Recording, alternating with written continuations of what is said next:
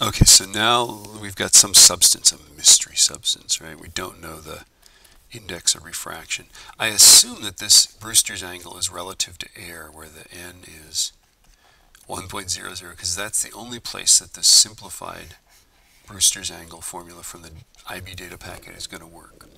Okay, so let's see, 67.55. So that angle is like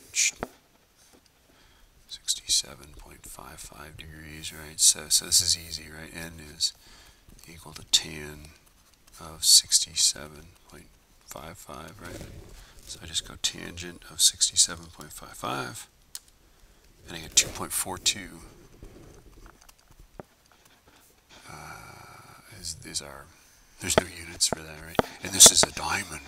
Could be a diamond, right? Is it a diamond? It could be a diamond.